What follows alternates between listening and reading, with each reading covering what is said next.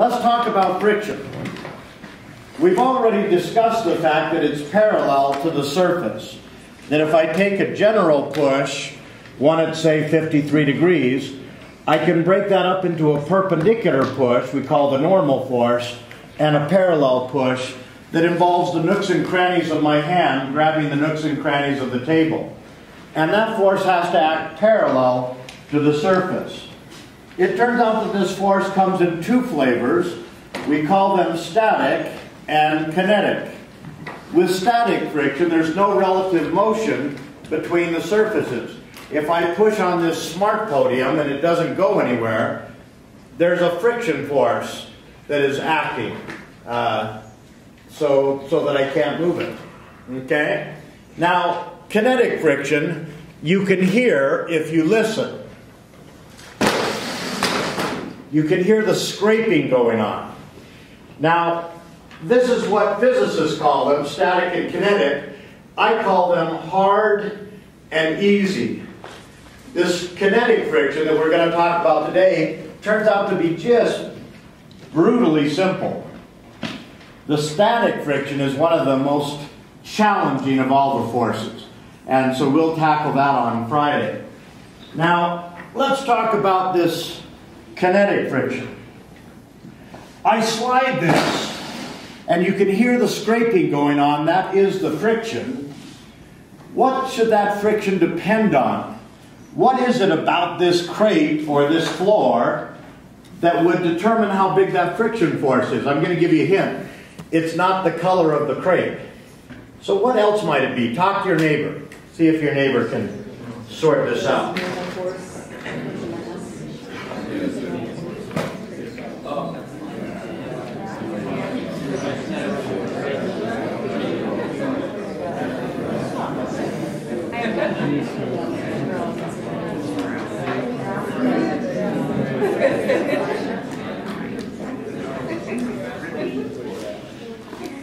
Okay, brave soul, raise your hand and share. What might it depend on? Where are you?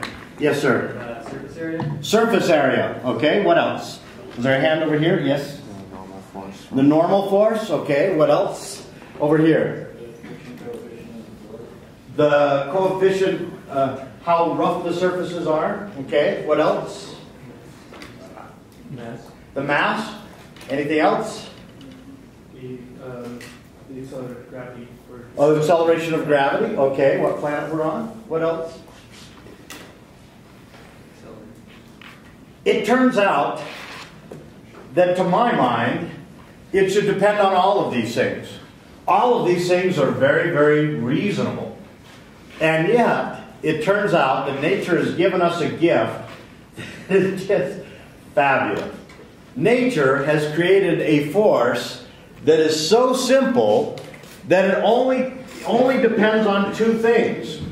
How rough the surfaces are, whether I've got a hockey puck on ice or whether I've got sandpaper on wood, what the surfaces are like. And the second thing it depends on is how tightly those surfaces are pressed together, or the normal force. And that's it. That's it.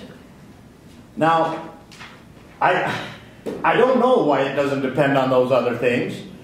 I can venture a guess. I mean, I think it should depend on the surface area. If I think of this book, what I'm saying here suggests that I'm going to have the same friction force whether I slide the book that way or whether I slide the book that way. Because the normal force is going to be the same and the surfaces are the same. But if I slide it this way, it seems like I got more nooks and crannies to interact with the table. That should have more friction, I think. Would you mind if I push on your arm with just 5 newtons, 1 pound of force? Would that be okay? Sure? Still okay? Maybe not. A push of 5 newtons or 1 pound would be negligible if I spread it out over the surface of my hand. But if you've been to the doctor office, you know that that same 1 pound of force, if it's all concentrated on the tip of a needle, that hurts. Okay? And so that's the difference between force and pressure. Pressure is how much force there is per unit area. Now, if I use that idea with this book, when the book is sliding like that, I have more surface area, so I have more nooks and crannies. But the normal force is spread out over a bigger area. The pressure is less. Those nooks and crannies aren't pushed into the table as much.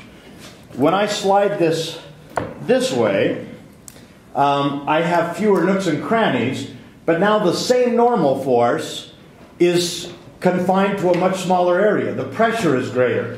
Those nooks and crannies are squeezed into each other more. And it just so happens, we're lucky, those two effects cancel out.